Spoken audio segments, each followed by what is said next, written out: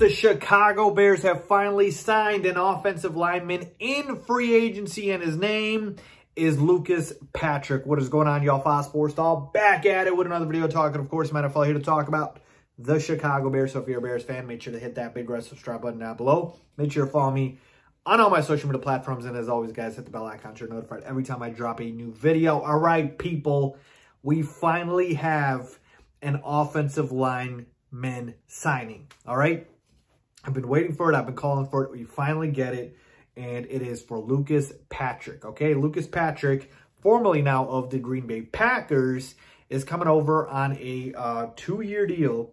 Two-year deal for $8 million, $4 million guaranteed. So right off the bat, before I even talk about Lucas Patrick, the dollar amount and the contract, like, that is very affordable, very cheap. So you love to see that. All right, so obviously Ryan Poles being very patient in free agency, and he's being very calculative in terms of the contract he doles out. So you love to see that from Ryan Poles. Now, let's talk about if this was actually a good signing or not. Not just contractually, but on the field.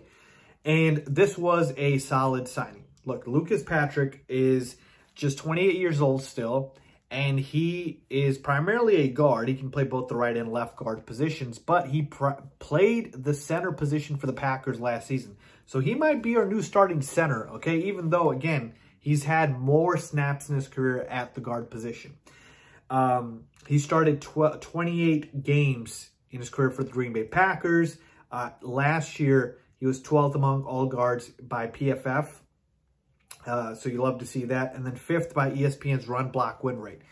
Didn't allow a lot of sacks, and in fact, like, kept the penalties pretty low as well.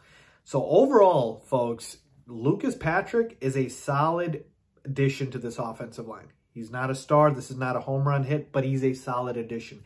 And you love to see that, obviously, Luke Getsy being our OC, that's going to be a seamless fit in terms of, you know, him fitting into the offense because of his work with Luke Getsy.